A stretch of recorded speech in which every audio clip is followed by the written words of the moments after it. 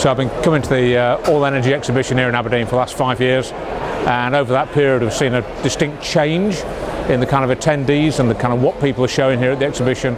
And there's no doubt what we're seeing now is an industry that's starting to mature, with a lot of the big players are here. A lot of the smaller companies that were innovative startups have either vanished, or they're not here anymore, or they've been bought by the big companies. So I think we're seeing definite kind of maturity developing in this industry. And I think if you look at the kind of innovations that are coming through in a kind of different way, then on the MacArtney stand, for instance, they've got the 11 kV Wet-mate connector, which we funded them to develop, and they've now got it here, and it's the only thing on their stand. They see it as such a big item for them, and they're basically trying to sell it. And they're clearly getting a lot of interest, even though the price is quite high.